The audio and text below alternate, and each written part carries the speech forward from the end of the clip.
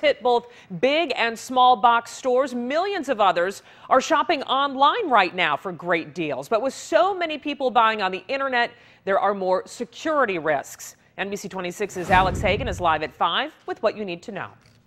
Stacey, nearly 80% of Americans plan to shop online this weekend into Monday, and hackers, scammers, criminals are well aware of that.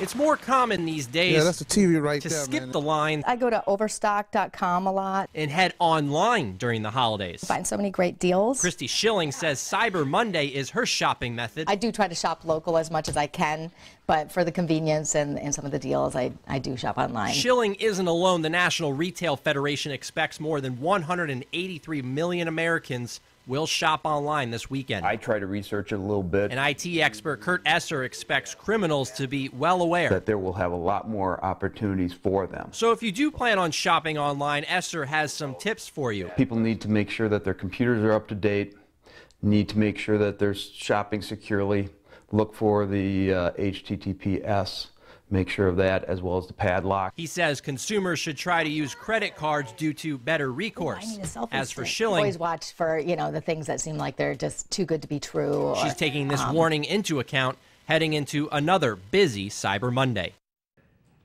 Now, Esser also says never use public Wi-Fi when shopping, as it can be too easy for data to be stolen.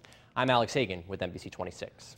And there are things you can do to protect your identity while shopping online. Use good passwords. Longer passwords are more secure. And make sure to use a combination of small letters, numbers, and characters.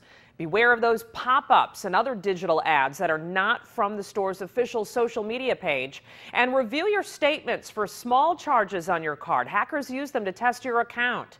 For more tips, head to our website, NBC26.com.